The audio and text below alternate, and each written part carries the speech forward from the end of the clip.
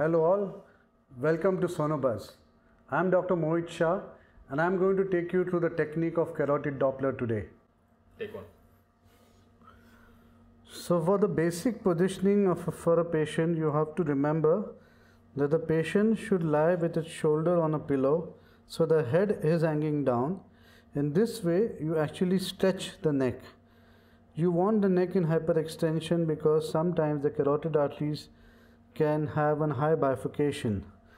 So you need an extended neck to proceed with the first step of Doppler, and that is a good B mode evaluation. For a good B mode evaluation, you keep your probe transverse in the suprasternal region so that you identify the brachiocephalic artery. You need an arrow there. Okay, the brachiocephalic artery is going to bifurcate into the common carotid and the subclavian. So the subclavian origin is a point that I will need you to stress upon, because at times you can have plaques which can potentially cause occlusion or stenosis of the subclavian and can cause an ipsilateral steal. So your B mode evaluation should begin with the brachiocephalic, making sure that you have seen the subclavian origin well, and then you proceed to look at the common carotid artery in transverse. Now that's the common carotid in transverse, nice and pulsating. If you notice, my probe pressure is too much so that the jugular vein is compressed. If I loosen the pressure, you can see the jugular vein lateral to the common carotid. As I go up and up and up till it bifurcates. Now normally the bifurcation is side by side. The two branches of the common carotid lie side to side. Normally you have the ICA, which is more lateral, and ECA, which is more medial. In this case, however, it is antero-posterior. So if you notice, the ECA is more anterior, the ICA is more posterior. Now there are ways to know which artery is the ICA and which is the ECA, and it is important for us to know as well, because at times when one of the arteries is blocked, it becomes a dilemma as to which artery are we exactly seeing at this point in time. So you have differences between the ICA and the ECA. Normally the ICA is larger, increase the gains, and the ECA is relatively smaller in caliber. The ICA is more lateral, ECA is more medial, but in this case the ICA is more posterior. Also, if you trace the ECA, you will realize that the ECA has branches in the neck, whereas the ICA does not branch in the neck.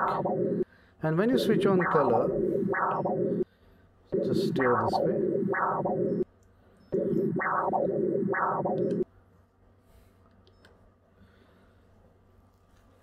The ECA is actually pulsating, whereas the ICA reveals more or less. Steer the beam straight. Steer it straight.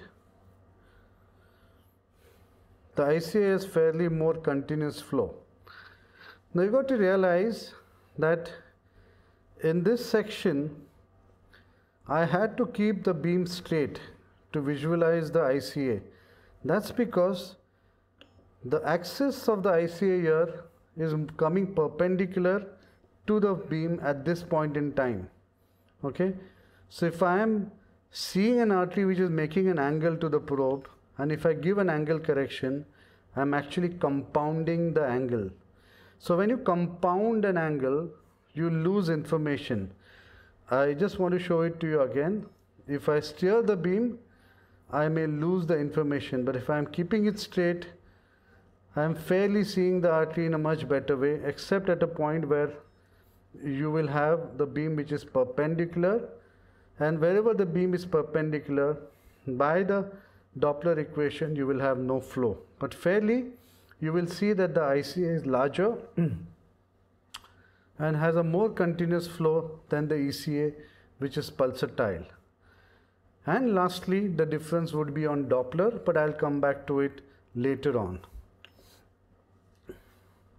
So on the B mode, once I have seen the carotid artery and its bifurcation, I am supposed to watch for the plaque lesions or the atherosclerotic changes in the carotid arteries, which starts from the common carotid artery.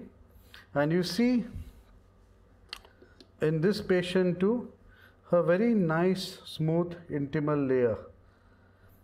And we are supposed to look at this intimal layer more so in the carotid artery, in the internal carotid arteries, because that's the common site of occlusion which can give rise to stroke. So we are looking at the intimal thickening, intima layer there, and we are supposed to look for plaques and grade plaques. For anyone doing carotid Doppler, it's a must that you follow the carotid Doppler consensus statement, where you are supposed to grade plaques on B mode into type 1, type 2, type 3 and type 4. Type 1 and 2 being hypoechoic, type 3 and 4 being more calcified. Type 1 is more potential for causing plaque ulcerations and therefore emboli, and therefore they are unstable plaques, whereas type 3 and type 4 are more stable plaques that eventually potentially cause less of thrombotic occlusions. So once you have graded those plaques, you're supposed to look for diameter reductions. Now in this patient, because the carotid lies much posteriorly, I will have to go from a lateral aspect to get the internal carotid artery in a transverse position. Once I have gotten that, I'm going to freeze the image and ask my machine to help me calculate the diameter reduction.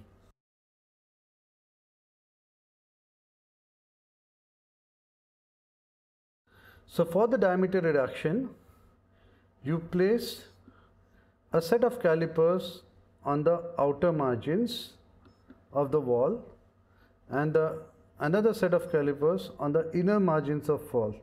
If you have a plaque, on the inner margin of the plaque, and the machine will tell you that, give you a diameter reduction there, which is approximately at 24%. Now when you take a diameter reduction, ensure that you are in the true transverse view. If you try to take it in a longitudinal view, you can foreshorten the values, and therefore make sure that you are in a good B mode. If you try to take it in color, there's a potential that the color may mask the plaque and you can actually underestimate a stenosis. So therefore diameter reduction is strictly taken in a transverse section in B mode, inner to inner and outer to outer, and the machine does the calculations for you. So grading of stenosis by this method is sort of useful only if the diameter reduction is 50% or lesser. If you have a larger plaque, then you should rely on the spectral trace and the actual velocities to grade the stenosis. But if it is less than 50%, the diameter reduction is a much more accurate way of assessing the stenosis. Then I have switch on the color and begin my tracing again from the common carotids.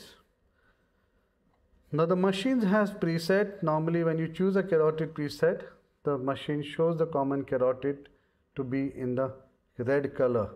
Ensure that your box is just covering the vessel and you see good wall-to-wall flow with normal use.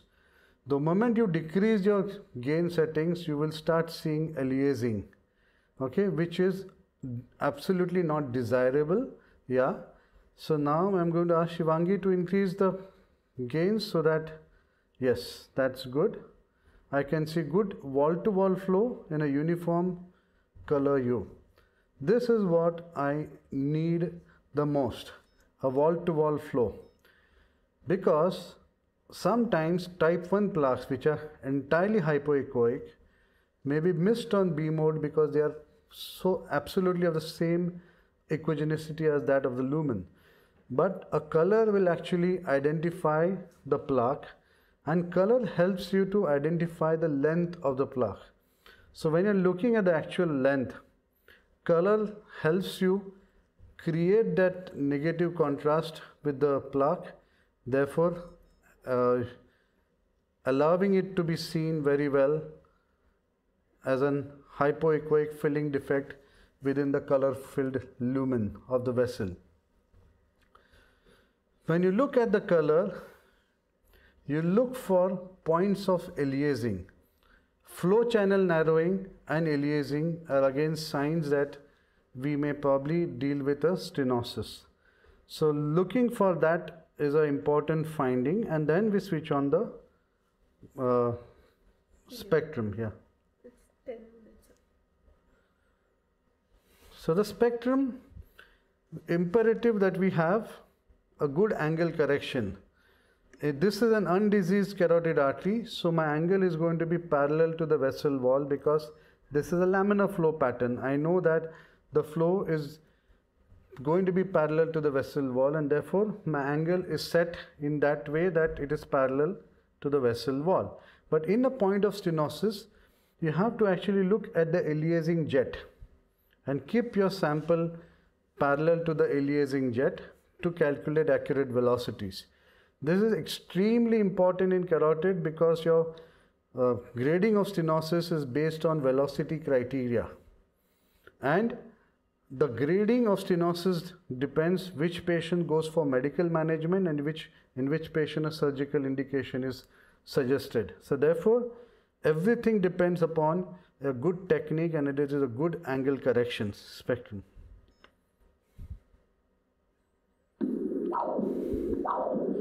So this is a good normal waveform of a common carotid artery.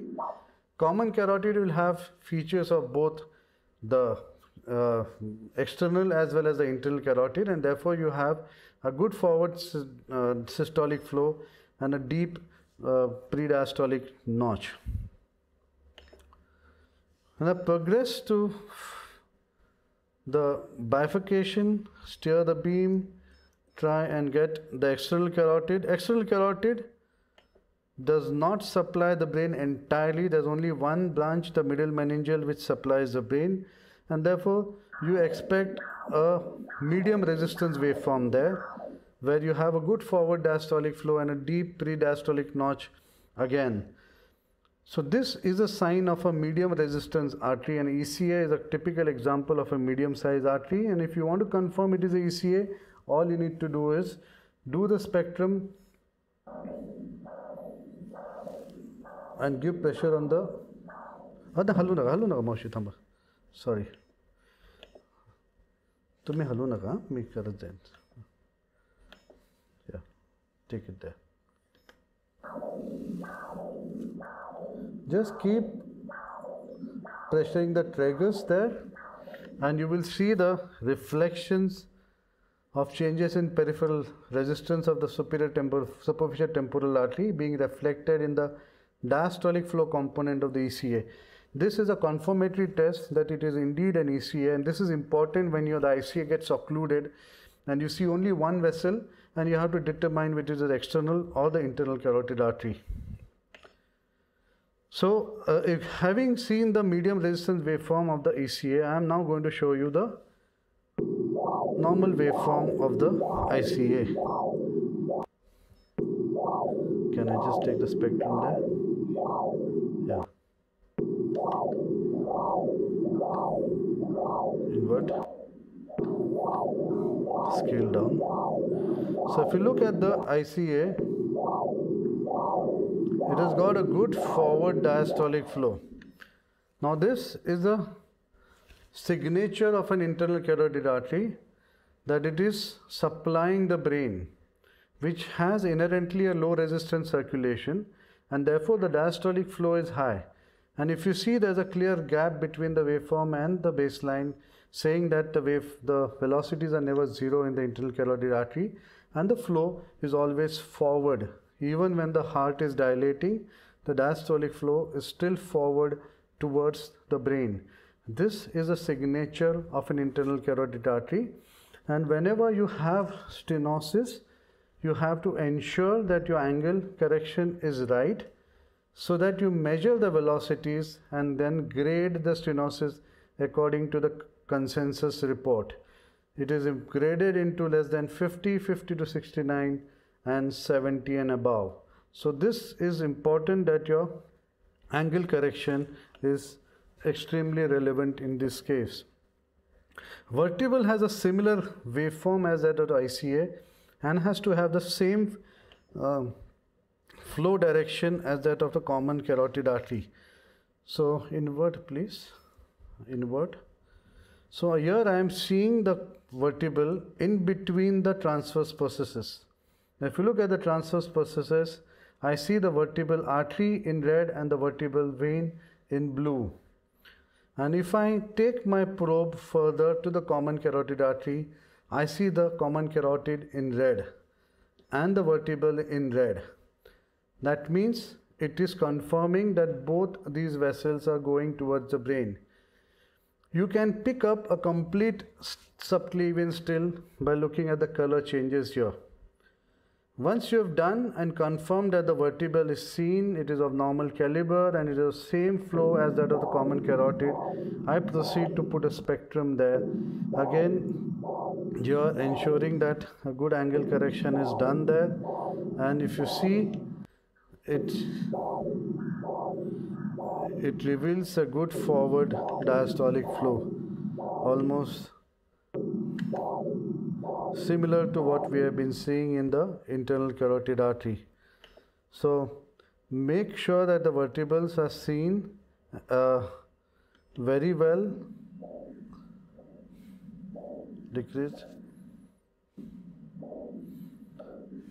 And they need to be searched for in between the transverse processes. On B mode alone, you can see that very well.